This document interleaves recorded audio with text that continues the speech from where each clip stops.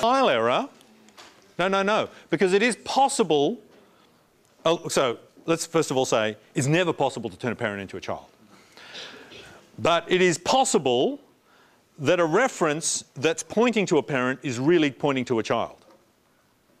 Yeah? If I've got a reference to a parent, it could be pointing at a child, couldn't it? Because children is a parent. Oh. That doesn't make sense, does it? Word-wise, it doesn't make sense. But child is a parent. Child extends parent. So child, yeah, that's a really bad... Should have picked better words than child and parent. Okay, forget I said all that. Returning to this. It's possible if I've got a pointer to a... If I've got a pointer to a child, it's definitely a child. If I've got a pointer to a parent, it could be pointing to a parent, or it could be pointing to a child under the extends thing we've got set up here. So I could have a pointer to a parent that was actually pointing to a child, is what I'm trying to say. Does everyone agree with that? That's what we had here. That's what P2 was. It was really pointing to a child.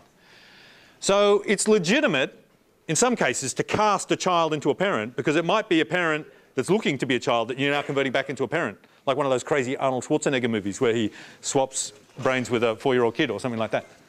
And this is the end of the movie. So this is okay. Let's just go.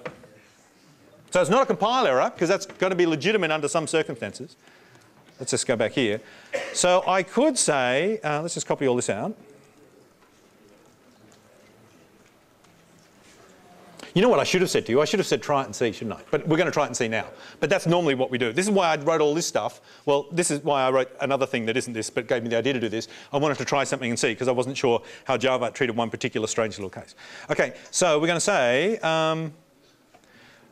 up here we could say child C3 equals child of P2. So cast P2 to a child. Oh, chili.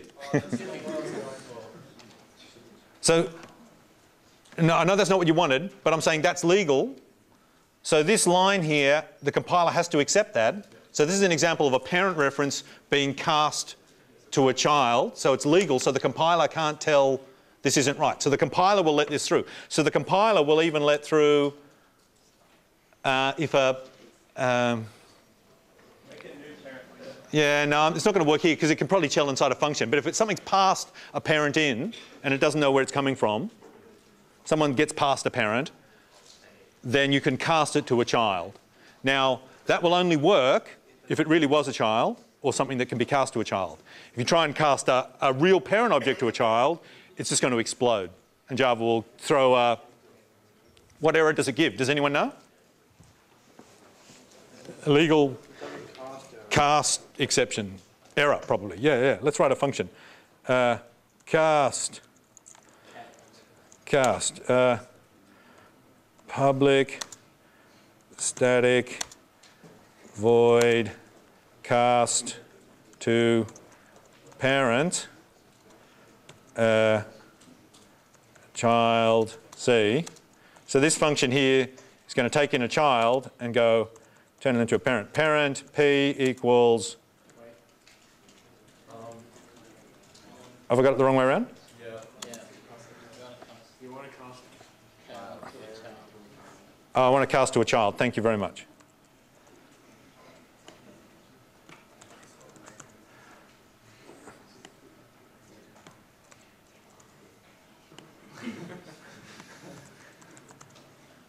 Parent P, child C equals, child P. And then we'll do something with it so it won't compile it out. C dot speak. So, okay, so that should all compile. So it's fine to cast. It's fine to cast a parent into a child, but we've got to make sure when we pass something in that it really is a child. So if I now up here said cast to child P1, which is my real parent from all the way up here. Oh, no, P, sorry.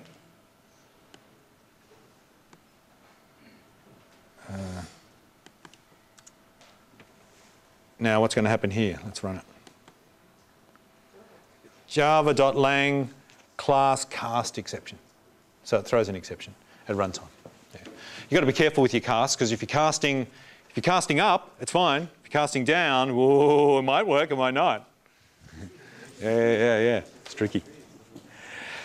Okay. Is everyone cool? Shall we? None of us are cool, are we? But let's. You guys are cool. Yeah. I just want to show you this code. Well, I don't know. We're sort of running out of time to do what I wanted to do. So I'm going to save a little bit of time by not showing you the code, because you've already seen it. This is the code for creating a client connection. Do you remember that? And for creating a socket connection and a client. Okay. Now I want you to think about your networking task this week. As you know, your task this week is to write a networking, like a filter that makes and accepts HTTP connections and then makes HTTP connections and then gets an answer and forwards it back. And it sits in the middle like the dude, Senator Conway, and it just takes the responses that come back in and senses them in subtle ways and returns them. So someone browsing, by passing through you're writing essentially a proxy server this week, someone browsing the internet using your proxy server looks like they're getting all the actual pages as they browse around the internet, but the pages are being subtly changed in surreptitious and amusing ways. Okay, so that's what you have to do. Now, who's writing it already? Who started writing it? Okay, let's just pick someone. Let's pick, what's your name? David. David, all right, David, you started writing it. You wrote it yesterday? I haven't done a lot of work on it, but I started using the classes you provided. Yeah, you started using the classes. Okay, I just want to find someone who's done a bit of work on it. No, there's no problem that you haven't. I just want to find someone who has. I started doing some of the passing along some of the... You started setting it up. It's not that simple. It's not that simple, yeah. What do I want you guys to always do before you write any code? Write tests. Write unit tests. Now, I've noticed that early on in the course when we were giving you acceptance tests, which aren't unit tests, do you know the difference between acceptance tests and unit tests? Acceptance tests test the overall behaviour from the client's point of view. They would only be any good if they could test every possible execution path and every possible thing that your program can go through. There's no way they can ever do that because your program's capable of very complex behaviour. So acceptance tests can never be more than the client getting a vaguely good feel about what's going on. On the other hand, unit tests, which test small pieces of code, self-contained pieces of code that we'll call units, they can be exhaustive. You can test every unit exhaustively sometimes, or do a jolly good job on it. So when you chain units together, the total number of paths multiplies, the number of paths in this unit times the number of paths in this unit. So if you did an acceptance test, you'd have to write the number of tests you need for that, times the number of tests you need for that, times the number, to get all combinations. But the idea of unit testing is, if you test each individual unit, you've just got to write that many tests plus that many tests plus that many. Does that make sense? So we like testing down low level. So we like our tests to be really, really small. Zooming in, you just test 5 lines, you test each method, you run a unit test for every small thing you do. Now I've noticed people have started drifting out of the habit of writing unit tests, perhaps thinking we're not going to be looking for them or anything. And in a sense, we won't be looking for them as closely as we did in the second course because we think we'll catch you out. We think if you don't write them, your code will be wrong. And so you'll be caught out because the unit tests are there to help you. But by not explicitly testing for them, I think we're encouraging people not to write them. So can I just tell you, please do write your unit tests. They're what gives you reassurance whenever you change anything on a refactor that you haven't broken anything. Your acceptance test probably won't break if you if you make a subtle error, but you want every error to be flagged as soon as you make it. So please keep writing your unit tests. Now, what's the problem with writing unit tests for your proxy server, the Big Brother proxy server?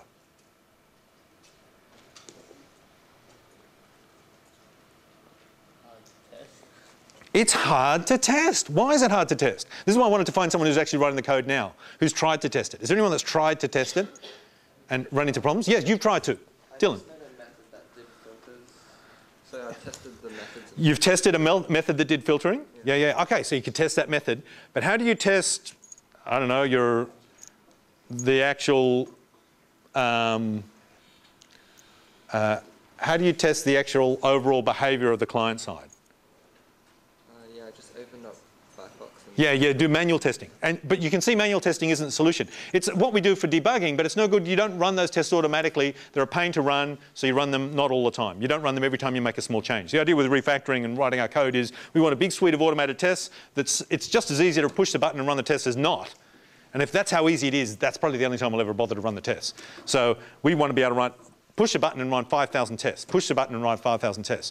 But it's actually really hard to test the network functionality because the bits all live together and they communicate over a network. And what if you haven't got a network running? How can you test it? And it's really hard. Can everyone see that this is a difficulty? Where you've got a system like this where there's a strong dependency between the components.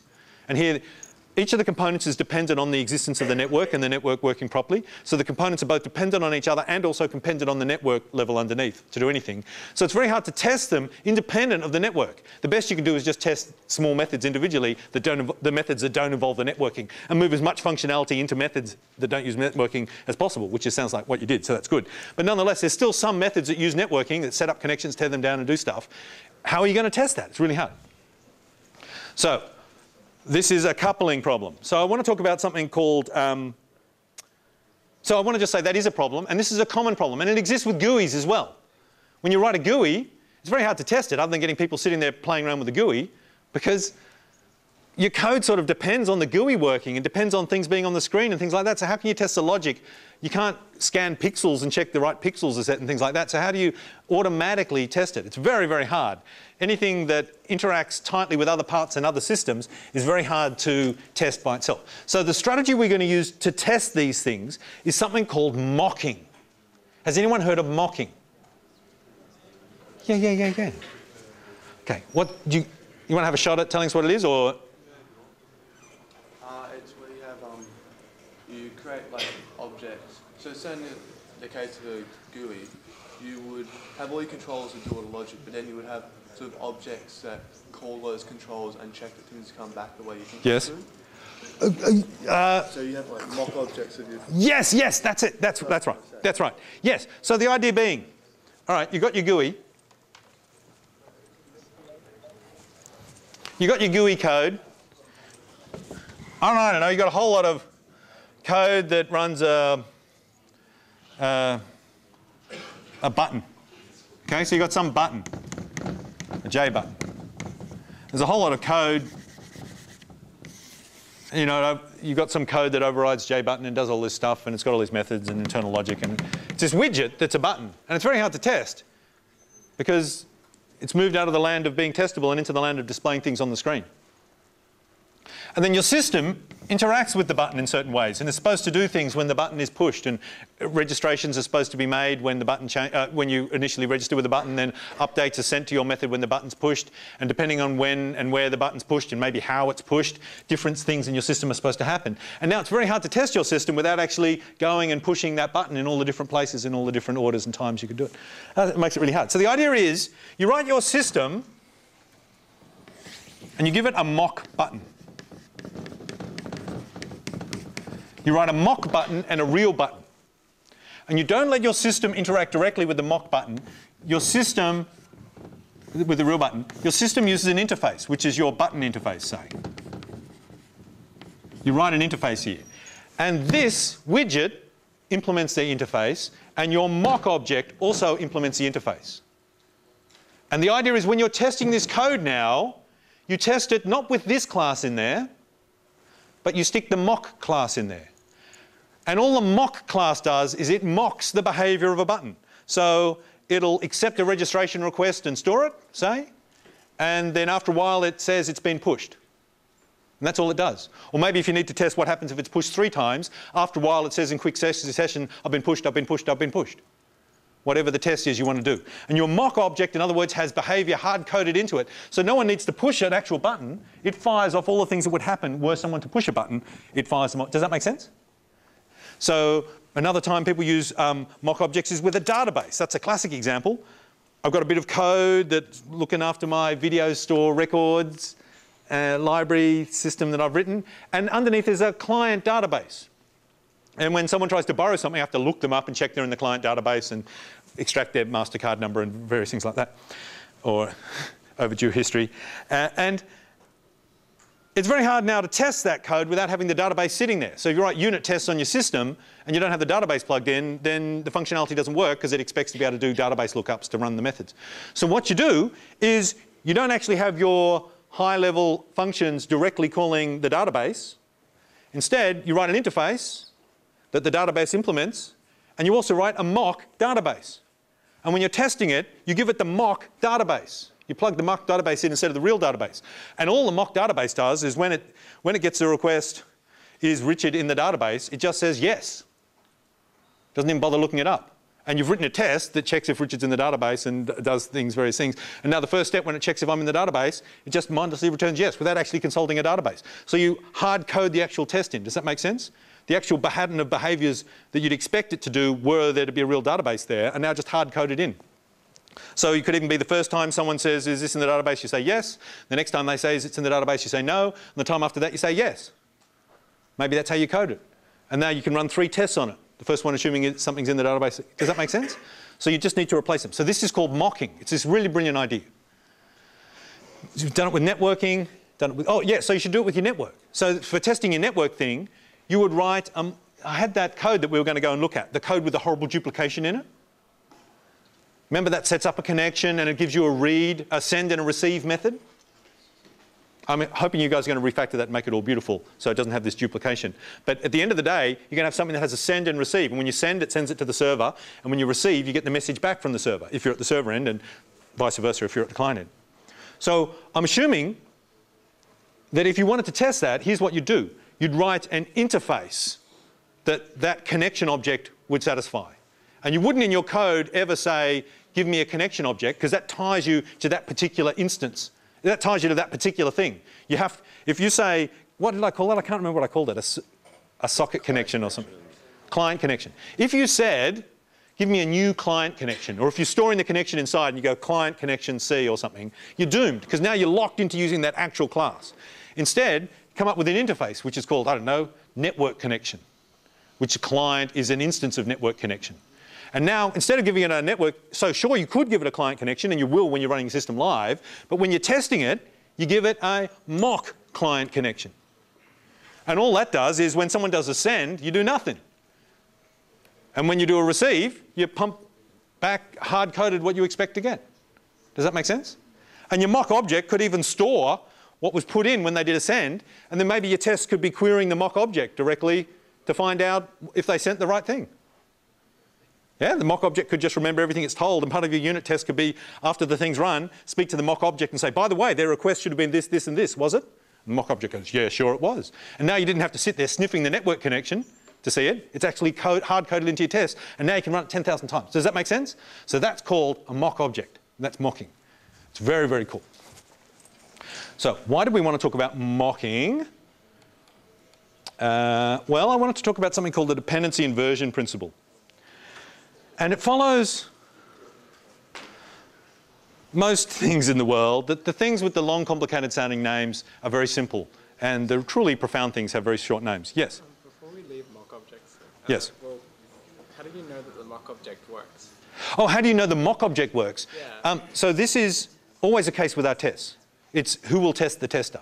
Yeah. Yeah, so you make the mock object as simple as possible. If your tests are ever so complicated, ever involve testing structures that are so complicated you're nervous about them, then you better test the test as well. You better write unit tests for the mock objects. Okay. But the idea is you try and make the code that runs on your tests as simple as possible. The idea is, let's talk about, well, like what does testing involve? I told you before, I told you a lie. Oh, these lies from today. It's a bit like Anzac Day. Let's have a look.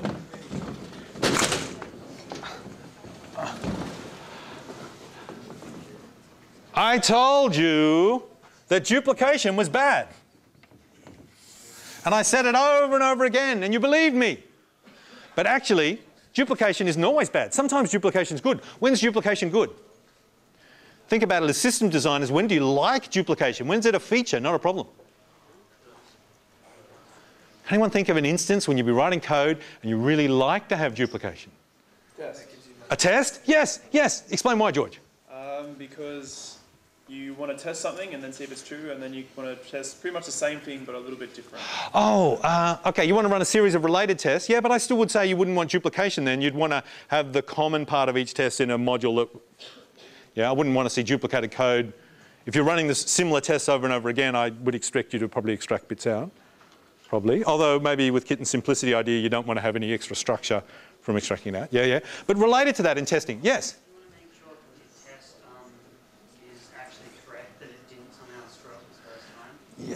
Yeah, yeah, can I,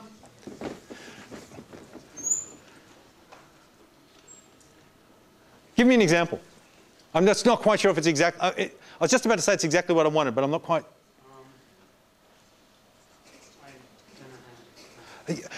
You're certainly right. It's about, here's an example. Why I'd want a system with duplication. I'm the space shuttle. We're launching off. There's a control computer which is running Windows. I don't know why they do that, but Windows sponsors NASA. Good old Microsoft. So you're running Windows on it, and it has to make a whole lot of split-level decisions, including shall we explode or not. And you should only explode if... There's no other option. Yeah, there's no alternative. If you're returning to Earth and you've been taken over by an alien, and if you landed, it would destroy the whole planet. So there's got to be, under those circumstances, you should blow up rather than return to Earth. But under all other circumstances, you shouldn't. So there's an API function in there, blow up rocket. Okay, now, can you see, how would you like the system to be set up? If you were literally on the space shuttle, and it literally had a blow up feature, and it was literally controlled by a computer running Windows or Linux or Mac or anything, a computer, let's just say, or even not a computer, it's controlled by a man that has to decide if you want it to blow up or not. Okay, you've got the President of the United States, he's walking around with a football. Inside the football, if he opens it up, there's a button, he pushes it, everything's finished. What would you like to have in place? Redundancy? Some redundancy. Why would you like redundancy? Reduces the chance. Reduces the chance of error. Whenever there's a system where an error will be catastrophic, we quite like doing the same thing a couple of times and just checking. So on the actual space shuttle, they actually do have 4 or 5 Windows machines all linked together. And whenever they make a decision, they vote on it. And if one of the machines goes completely nuts, that's okay, because you've still got some other sane ones there. Just like in America, they have that fake president following the real president with an actual football. No, that's just my dream. So, okay, so redundancy is quite good if we're worried about catastrophe or things going wrong. Sometimes we like, or if you're an accountant, if you're an accountant and you're adding up a page of figures on a book, you've got all these numbers, you add them up this way and you get the total. But you might have made a mistake, so what do accountants always do? And you might have, well, what they normally do is they compute checksums of each of these items.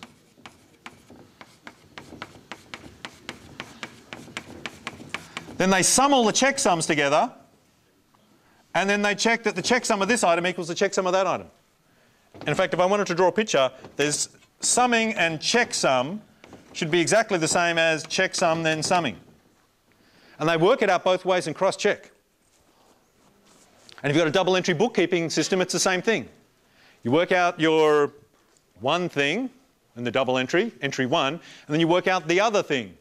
And you check that at the end, they've both got the same answers. And that means either 2 of your employees are frauding you or you're okay. So we quite like doing things twice when we're nervous about them going wrong. And if we're not sure what's going to make them go wrong, we quite like doing them twice in different ways. So if there's a mistake on one path, hopefully there won't be a mistake on the other path and we can compare them. And if you think about testing, that's all we ever do with testing. We say, you call the sum function, x equals sum of 1, 4, 7. This is one of my test functions. And then I go assert x equals what? 12. Can you see we've done the same thing twice, but 2 different ways, and the assert is that the 2 things match. So we quite like duplication when we're testing, because we like doing things in 2 different ways. Yeah. Now, what was this coming to? Someone asked a question. What was the question?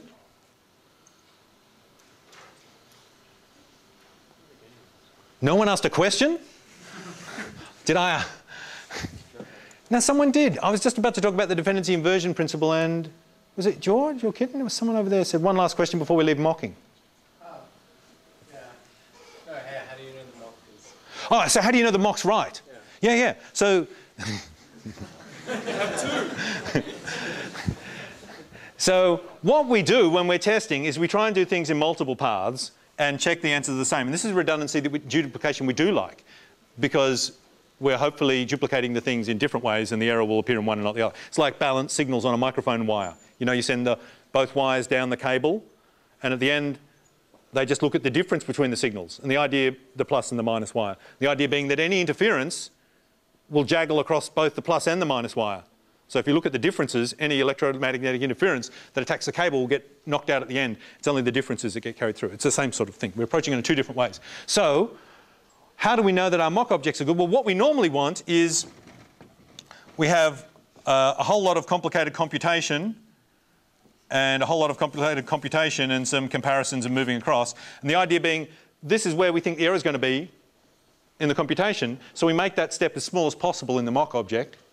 Yeah, we remove as much complexity out of that path as we can, but we duplicate the whole system, but we do it on pen and paper ourselves and hard code the answer in, or we do something else. But somehow we don't have much complexity in here, so that hopefully we're fairly reliable about this. But even if we didn't get it right, and this was the point that I'm slowly, laboriously getting to, even if our mock object isn't right, because we're just checking that these two sides commute, are the same thing, if the mock object has an error in it, it's very unlikely our code will have exactly the same error in it that behaves the same way in all circumstances. So bizarrely enough, So you'll spend hours debugging your no. Bizarrely enough, your code is debugging the mock, is testing the mock object as well. Yeah. Yes. So when you debug, you better check. Yeah. Take nothing for granted. Yeah. Make your mock object as simple as possible, but you're probably going to be okay if there's a mistake in it because the two sides aren't going to match up. Yeah. Okay. Whew, that was an incredibly long answer for an incredibly short question. So I wanted to talk about the dependency inversion principle. Now, the dependency inversion principle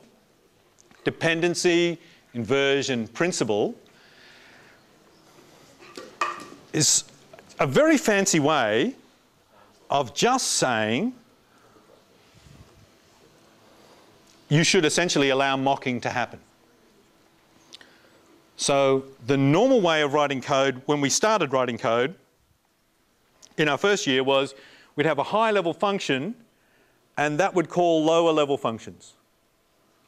And we'd do top-down design, and those lower-level functions would call lower-level functions, and those lower-level functions called lower-level functions, those lower-level functions called lower-level. Right? And we do a top-down design like that. Do you remember that? And we really liked that. There were all sorts of neat properties about that. And now we've flipped to the Java 00 world. You've probably noticed we're going a bit backwards. We tend to build these components and then assemble them into bigger and bigger components. And we tend to be sort of almost going bottom-up now, building our systems. What the dependency inversion principle says is the lower down, more detailed stuff should not be relied upon in any concrete way by the higher level stuff.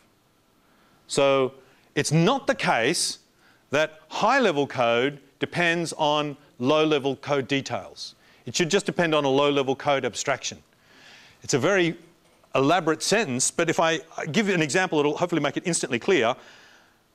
Your networking, when you're testing your networking, you shouldn't use the client connection class, literally hard code that in. You shouldn't depend on that particular implementation. You should use an interface so you can swap things around. So your lower level components should be decoupled from your higher level components. So you shouldn't literally use the database class in your video library code.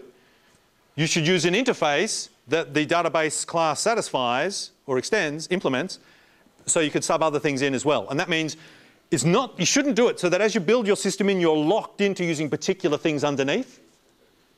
Yeah, particular instances, particular classes. You should use abstractions underneath.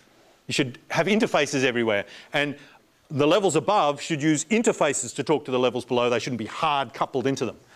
Now, these interfaces would normally go with the code for the higher level stuff.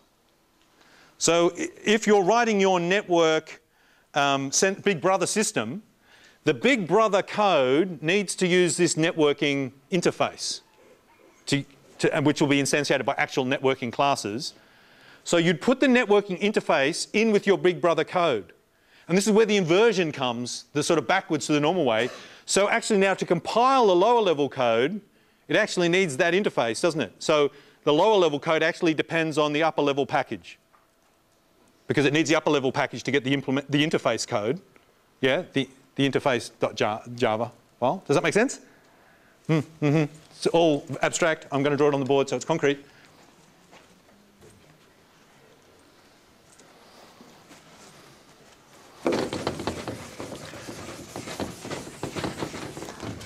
All right, we've got the big brother class. It needs bigbrother.java. It's got code inside it. That code calls a method that needs to go send. x.send, to send a message to the server, say, or to the client, depending on what we're happening here. Okay, now x is going to be of some type, and we're going to call that connection x. And then we're going to we'll initialize it somehow. So x is a connection. So we'd better have, now do we want connection to be an interface or a class? We want it to be an interface. If it was a class, then Big Brother would be locked into the details of the actual thing that it's using. It'd be locked into the lower level implementation details. We don't want to lock ourselves into using a particular class to implement this. We want it to be abstract. So we're going to have an interface.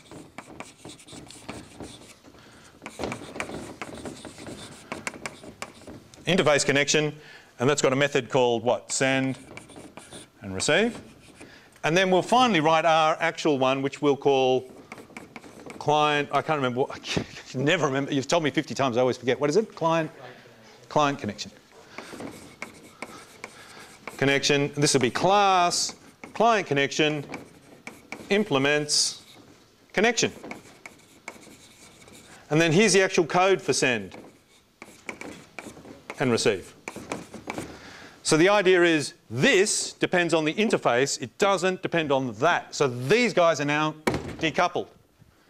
So you can rip this one out and stick in a mock one to test everything.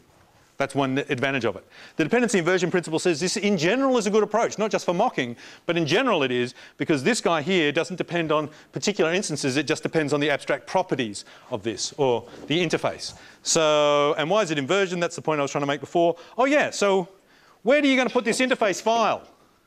Am I going to put it in the package that contains this, or am I going to put it with the package that contains this, if they're in separate packages? Yeah, I'm going to put this in the Big Brother package. So the crazy thing now is to compile this lower level thing, it actually needs to reference the higher level package to compile the lower level package, which is backwards to how you'd expect things to go. Does that make sense? Yeah. Whew. And it needs it because it says here implements connection, right? So it needs to grab the connection.java file, which happens to be in that package. Whew. All right, good. Any questions? Yes? Does that pretty much mean that everything should have an interface? Yeah, so we really like programming to interfaces. Now, in the past, people were completely nuts about it. These days, people are slightly less nuts about it. But basically, whenever possible, program to an interface, don't program to an implementation. So make everything as abstract as possible, and that's going to let you change things around, and that's decoupling things, so it's decreasing your cohesion. So yeah, so the annoying thing is, but thank heavens we've got Eclipse, because it'll manage it for us, we're now going to need many more files than we thought we were going to need, because everything's going to be an interface rather than a class. Okay, so we've done dependency inversion principle, the jargon catchphrase for it, but this never helps me remember what it means. What I told you before is how I remember it. Abstraction should not depend upon details. Details should depend upon abstractions. And Confucius first said that. So if you are like me, as soon as you hear about this, you start thinking, how am I going to apply it? You're thinking, oh, my networking thing. You think, oh, I'm going to set up my networking thing. I'm going to set it up with mock objects. I'm going to have mock connections. And you're thinking about it all, and you're starting to think, and then you suddenly think, oh, there's a problem.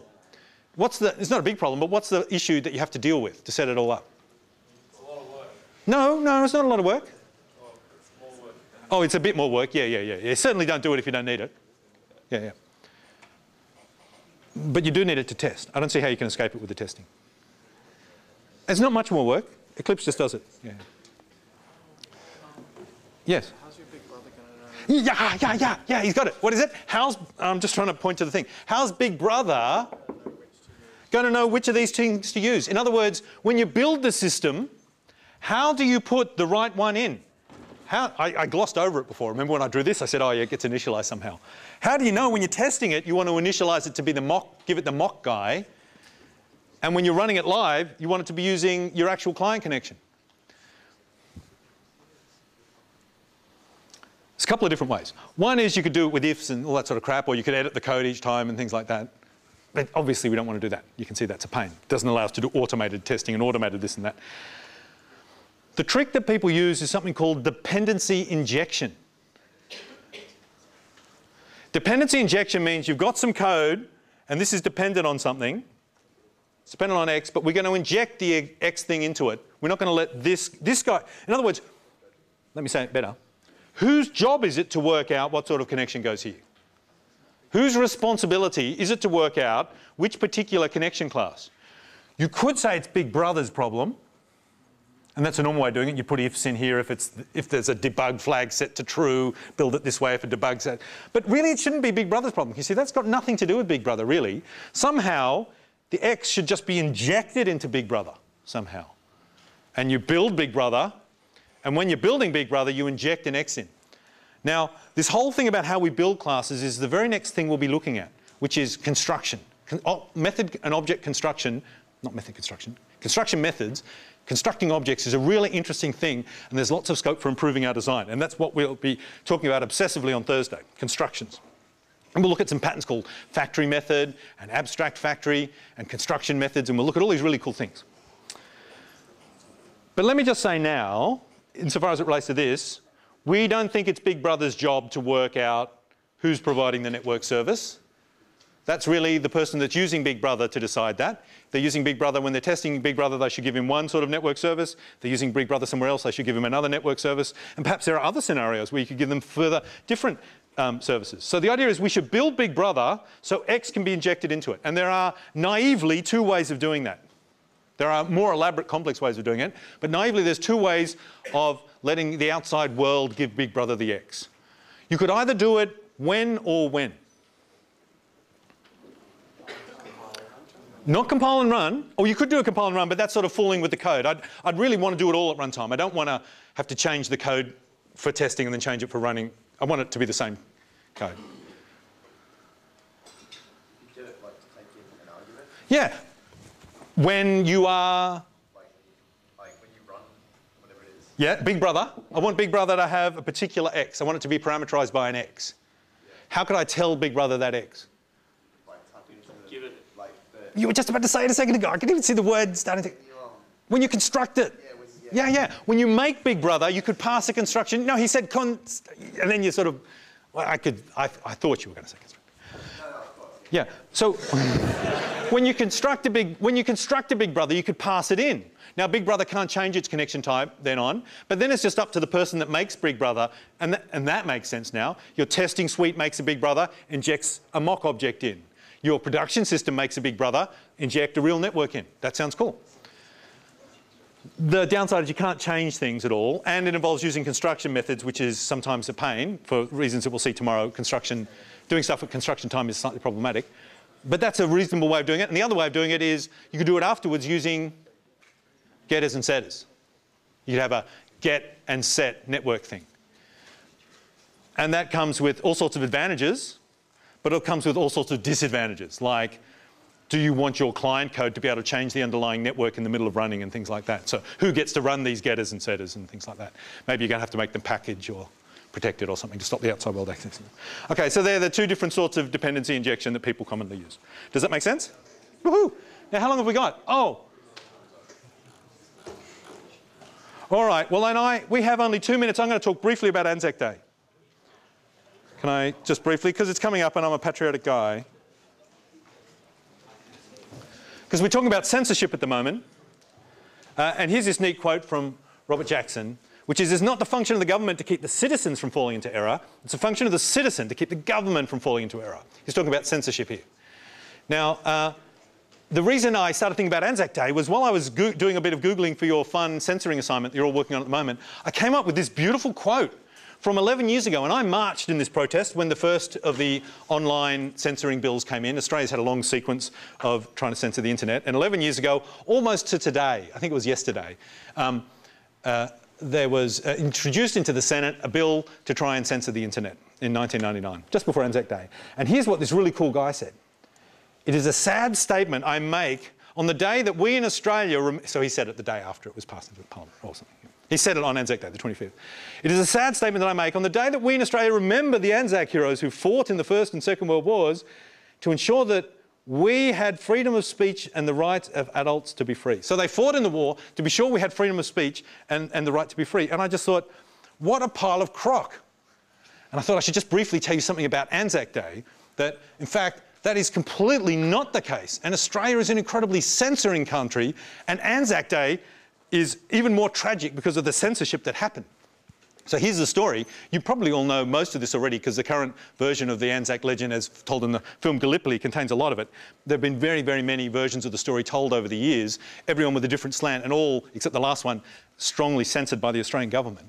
The Australian government has always had very, very strong censorship, even stronger than in England. We're a remarkably censored country, possibly because of our geographical isolation. It made it possible for the Customs and Postmaster General to censor and control the flow of information in and out of Australia, possibly because we regarded England as our big brother or our dad, and we were happy for them to make decisions for us and felt we weren't able to make decisions. But for whatever reason, we always had censorship.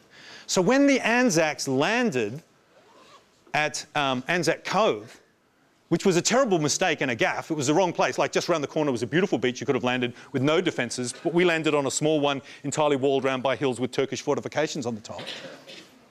They landed there because of an incredible blunder, and the whole, in fact, attack was an incredible blunder, organised by Churchill, who, once the news came out, completely resigned. The men landed there in this complete fiasco and were constantly mown down, and it was a terrible, terrible battle, and it lasted a terribly long time, and it was atrocious and incompetently managed, and it was a complete disaster. But because of the incredible stringent censorship that the Australian and English governments imposed, no news of this disaster was ever allowed to leak back. So the Australian, there was one reporter that always sent back these stirring stories of how brave the people were on the beaches and the Aussie bravery and the larrikinism and the bravery and the Aussie bravery. And that's the only story that the people back home got. And they didn't even know the whole thing was a complete disaster. In fact, kids today, a lot of kids that go to the Anzac ceremony, that go over to Anzac Cove to celebrate it, are astonished to find that we actually lost that war and it was a military fiasco and debacle. Bizarrely enough, it was Rupert Murdoch's dad, Keith Murdoch, that blew the secret. He was visiting there on the way through and spoke to this one reporter who was sending back these outrageous stories that were incredibly heavily censored himself. And this guy said, we've just got to tell the English government, because the guy in charge of the whole thing isn't letting the news out, we've just got to tell them what a disaster and fiasco and debacle this is and just stop it at once because people are just being mown down and killed for no reason. Yeah, it's an insane war in an insane place for an insane strategic goal. There was no reason. So Murdoch actually carried this letter, handwritten by the newspaper reporter, on his trip to England. And it was very hard for him to even get to meet this other reporter because the army tried to keep him away from him. He carried the letter back to England and he was going to give it to the Prime Minister. But the army found out that he had this letter disclosing what was actually going on, and they actually arrested him and confiscated it in France just before he crossed the Channel and took the letter off him, so he couldn't take it back and tell Haig, I think, or whoever it was, what was happening. But he rewrote it from memory, though he got it terribly wrong. And that got published in the papers and completely changed the tide of opinion in England. And everyone was just astonished at what an incompetent and terrible war it was, this particular battle was. But even then in Australia, we still weren't allowed to know. So the English knew long about it. We just knew it was vaguely not going so well. At the same time, the English knew what a disaster and fiasco it was. And it was illegal in Australia to talk about it or even mention it. And one soldier came back from the war and he kept a diary, which was illegal. You weren't allowed to keep a diary not because the censorship wasn't there to stop the Turks finding out what was going on, because the Turks already knew from the prisoners they captured. The censorship was there to stop the Australian public find out what a disaster it was, so people would stop volunteering. Yeah, it was a volunteering war, the first war, and going across. So it was just considered un-Australian to talk about what a disaster it was. So it was a terrible, terrible thing. Eventually, the Brits cancelled the whole operation. Churchill resigned, and it was a fiasco. But in Australia, still for many, many years, it was illegal to talk about it or think about it. A guy did publish his memoirs, and the Australian censor recalled all the books and had them pulped. Recently, about late 90s, his book was published again. And now, for the first time, we can actually read this thing that was a secret for a long time about what a disaster it was. So it was an example of censorship that the government didn't want the people to know. And I thought we should talk about it before we enter the Anzac week, when we're all going to be talking about how brave the soldiers were, because they were terribly brave. But probably the bigger message is how incredibly incompetent and unwise it is to censor information from people, and how we should be open about everything.